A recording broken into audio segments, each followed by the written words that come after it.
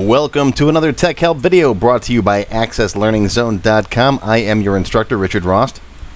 In today's lesson, we're going to talk about entering times into your database that are durations in hours and minutes, and they may exceed 24 hours. These are not valid date-time field objects. You can't put a value in your Access database that is 104 hours, 16 minutes, for example. Let's take a look at the question. This question comes from Jeff. He says, I am an aircraft mechanic and I have to cope with bunches of Excel forms to make records of aircraft daily flights, monitor conditions of each critical part, arrange the upcoming inspections on aircraft, report historical records of flights, and so on. All I've been used to is just Excel and Word, but the files are so many and it was hard to manage them in orderly and safely. Of course, that's one of the reasons why you want to use Access, because those Excel files can definitely add up, or sheets in one Excel file. Then last week I watched your Access video. It was awesome. Thank you very much. An Access database can definitely make my work more efficient. Of course it can. Now I'm thinking of building up an Access database for my daily job. First step, I have to construct tables. For example, flight hours, aircraft total time should be input into the field. But I found that hours, minutes, fix your spelling there, cannot be input, for there is no appropriate type setting for this field. Number and date time cannot do this job. Of course not. Short text can make the input, but cannot be calculated, and that's another problem. What should I do for these values? How to make the flight time, such as hours, minutes, be input into the fundamental tables. Your advice is really appreciated. Thanks for your time and best regards, Jeff. Okay, you've hit the nail on the head there, Jeff. That right there, 3,456 hours, 50 minutes is not valid for a date time field, and of course you can't put a number in like that. You could put it in as a number of hours and then a fraction of minutes, but then you got to do a division in your head, for example. You can enter a short text value such as 6 hours, 28 minutes, but again, if you get over 24 hours, you're going to get an error.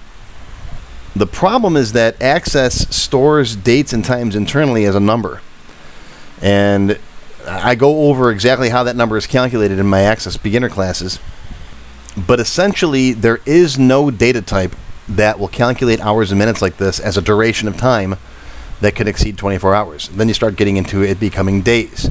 So how do you handle this if that's how you want to input your data?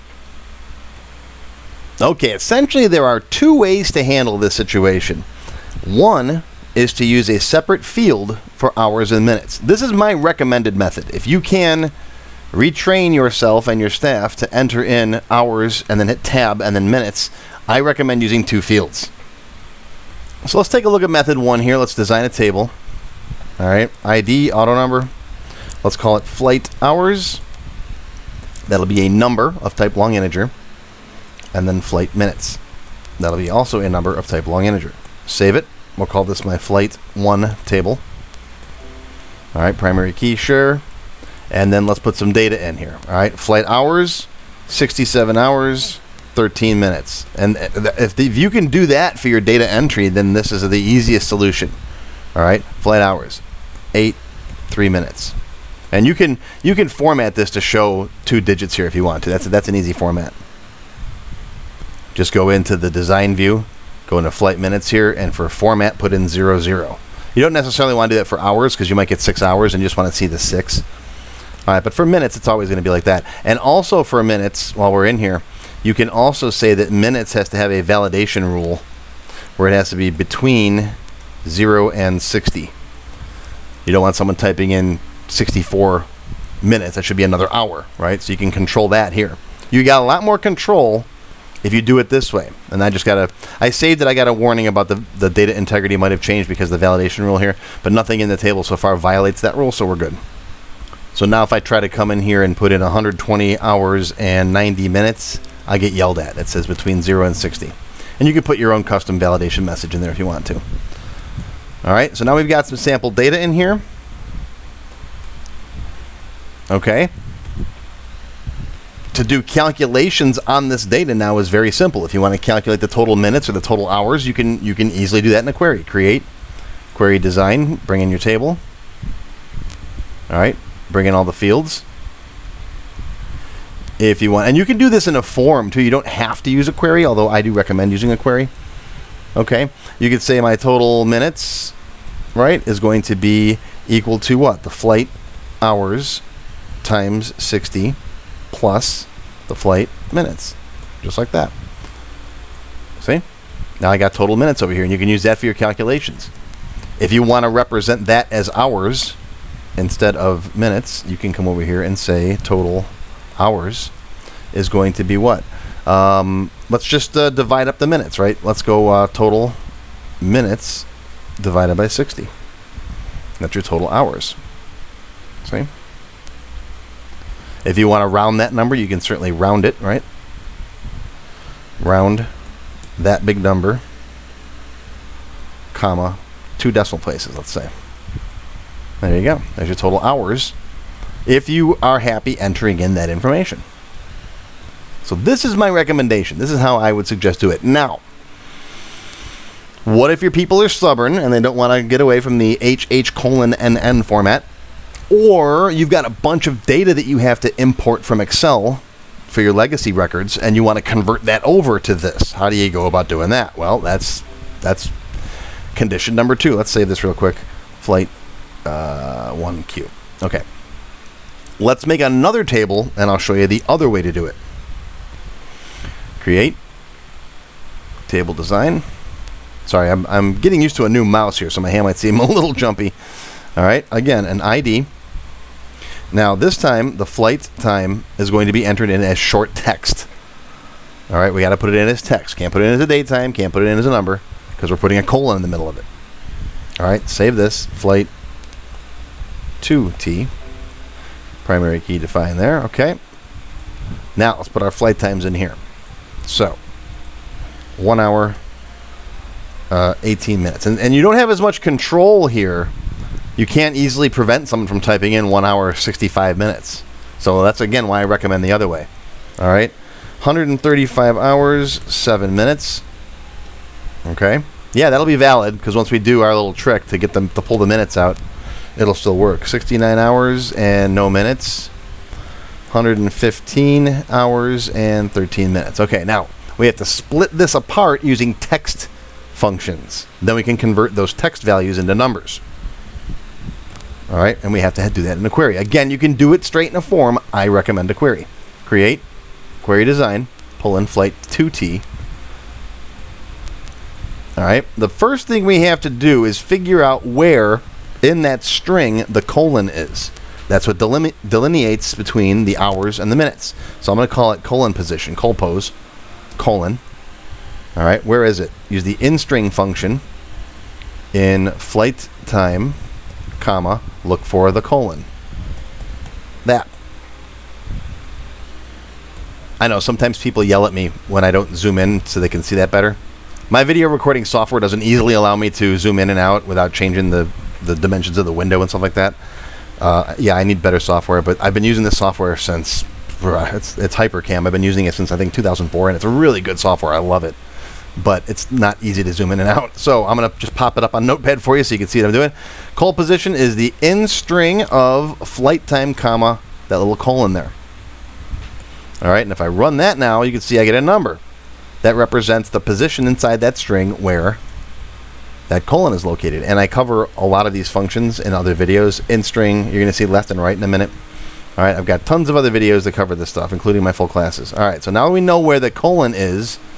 Now I can use the left and right functions to pull out the hours and minutes. So flight hours is going to be the left of flight time, comma, where is that colon? So colpos. And then I have to subtract 1 because I don't want the colon itself. All right, run it now. There we go. There's the flight hours. It finds the colon and takes the left X number of characters. See, here's 4 is where that colon is, in position 4 right there. So give me the left 3 characters. That's how that works. And then, so I can do calculations, I want to convert this over to a long integer. CLNG, convert to long, that whole thing. Now it's a number. And you can tell because, look, now it lines up on the right side of the field there. So this is a number I can now add and subtract and multiply and do funny things with. All right, let's get the minutes. Minutes are a little harder because I got to come in from the right side. All right, so flight minutes is going to be, where is it here? The right of flight time, comma, the length of flight time minus the culling position.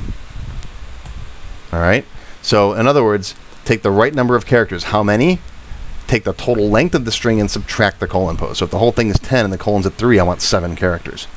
And again, we'll take this whole thing, CLNG it, so we can now do math on it. And there we go.